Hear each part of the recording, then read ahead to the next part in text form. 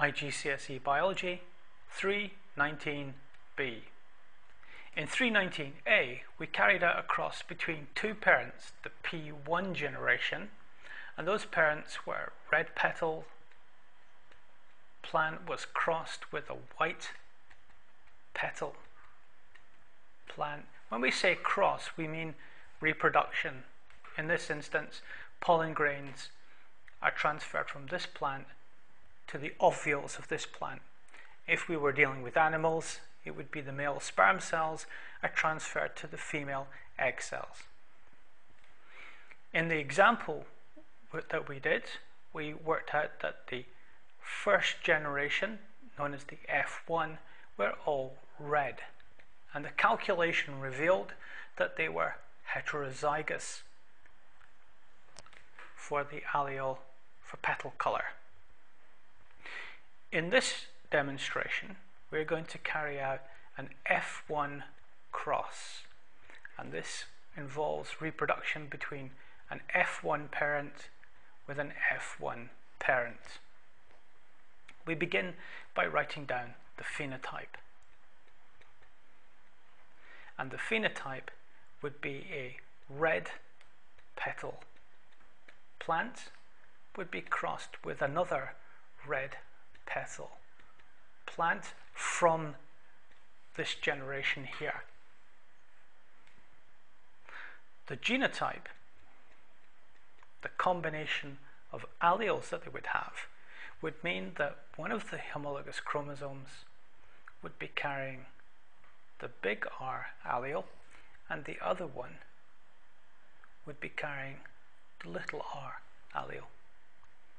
This is the same for this parent here. So the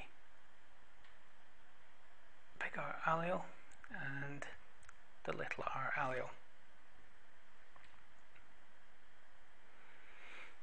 Cells from this parent will undergo the process of meiosis detailed in 326, in which the chromosome number is halved and the alleles are separated, and therefore the pollen grains from this plant here will either have the big R allele like this, that's one kind of pollen grain, or it could have the little r allele. Those will be transferred and will fertilize ovules which would contain either the big R allele or the little r allele. The fertilization, which by the way is covered in 3.2, is demonstrated by drawing a table.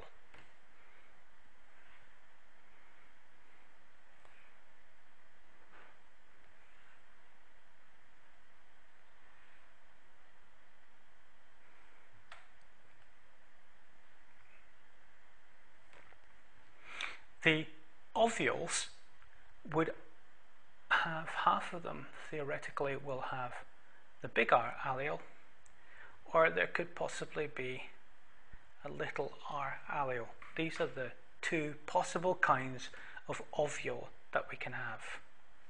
If we bring down the male gametes to here, then the pollen grain would either be carrying the big R allele, or the pollen grain would be carrying the little r allele, as in here.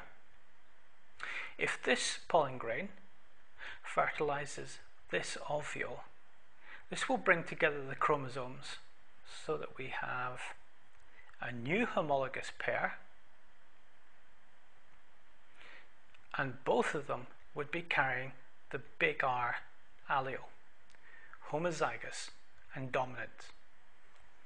On the other hand, if this pollen grain fertilizes this ovule, we would have the big R allele combined with the little r allele, which would be a heterozygote.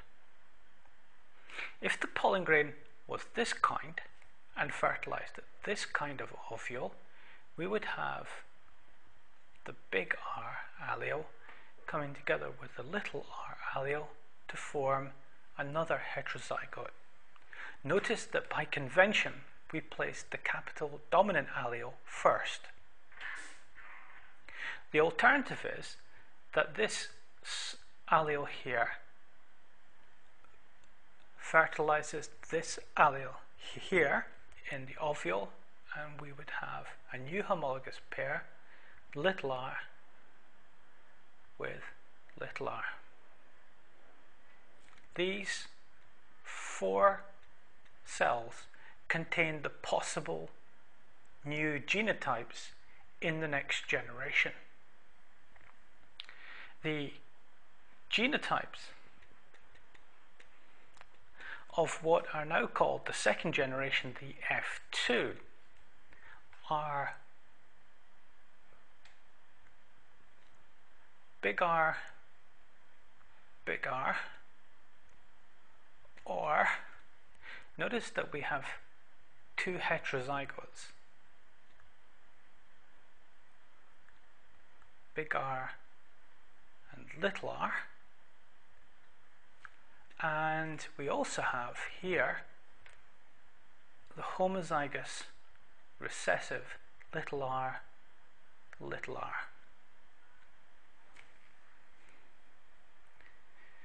Of course, we can't actually see the chromosomes.